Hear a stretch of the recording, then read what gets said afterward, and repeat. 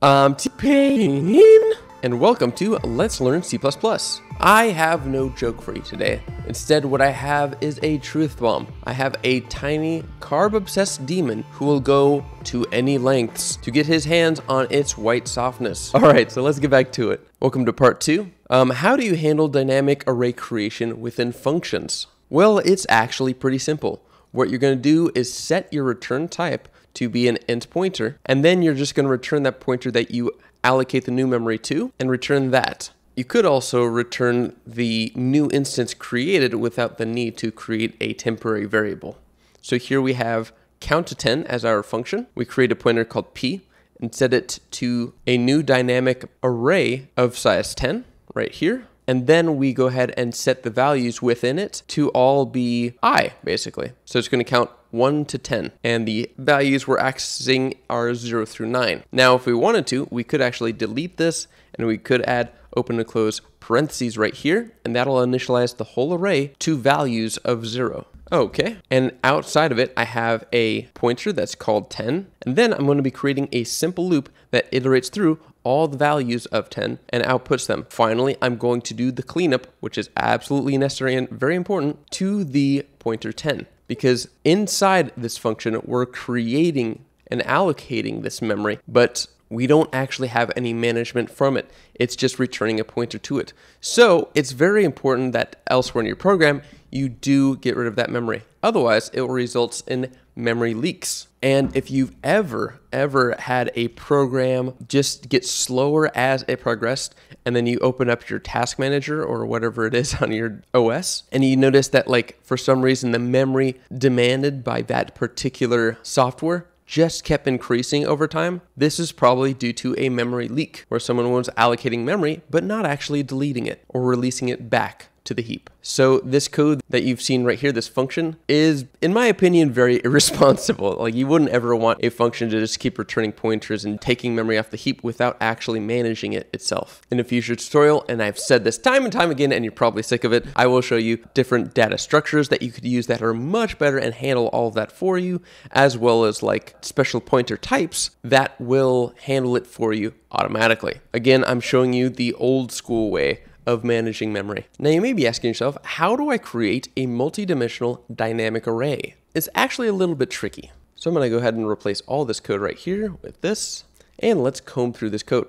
So this first variable, we have a pointer to an array of pointers that are called off the stack. Then P2 is a pointer to other pointers that is going to be dynamically allocated array of pointers with a size of 5. After that, we have just an array of arrays. And finally, we have the creation of a variable ham, because I love ham, and it's set to a value of 5. All right, so then we create a loop that's going to loop over 5 times, and what we're going to be doing is setting the values within it for these pointers and arrays. So pointer 1 is going to be set to the value at the address ham, and then after that we're just going to kind of throw that value out and then set it to a dynamically allocated value of I using the new int. And then P2, which again is pointer of pointers, we're going to set the pointer within that first item equal to a newly allocated value of I times 5. Finally, we're going to go ahead and loop through 0 through 4 because we have pointer 3 set to dimensions of 5 and 4, and we're going to go ahead and set those to just simple additions of the values I and j. So this was some of the correct ways that you could use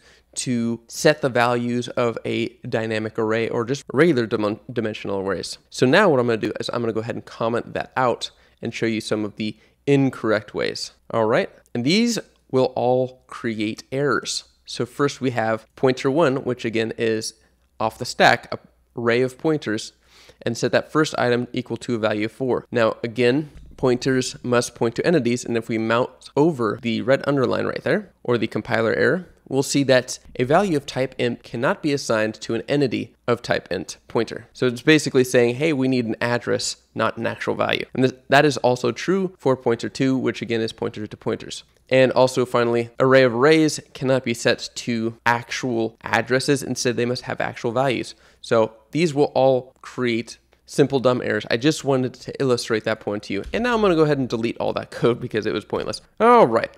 And then we're going to go ahead and uncomment that original working code. And now we're going to run our program to see what it outputs. All right. So the value at pointer 1 is going to be set to a value of 1. For pointer 2, it's going to be set to a value of 5. and pointer 3, which is the array of arrays, is going to be set to value 1. All right, cool. Now let's look at some code below that. Next, we have the creation of pointer 4, which is going to be a pointer of pointers. Man, if you took a sip of alcohol every time I said pointer, then you'd be wasted by the end of this tutorial. All right, so you have a pointer 4 here. That's just going to be a pointer to pointers, and then we're just going to set that equal to the value of an array of dynamically allocated pointers. Then we're going to be setting each of those values to an array themselves.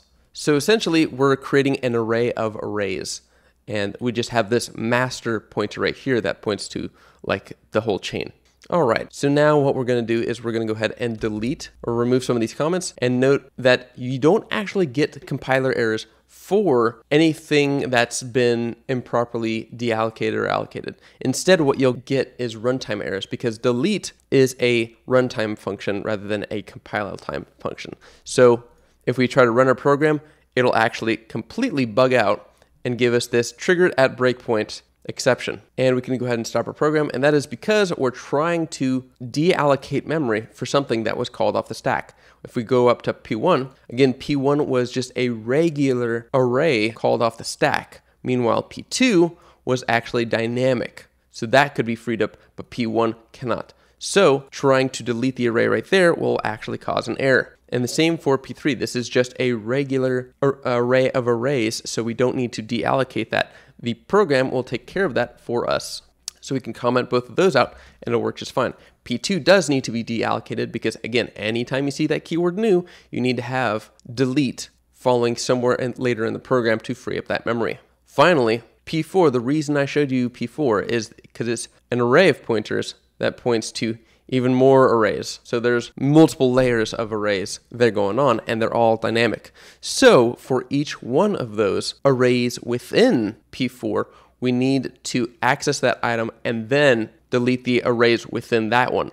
And then finally, we can release the original arrays that were dynamically allocated, and then our program will be good.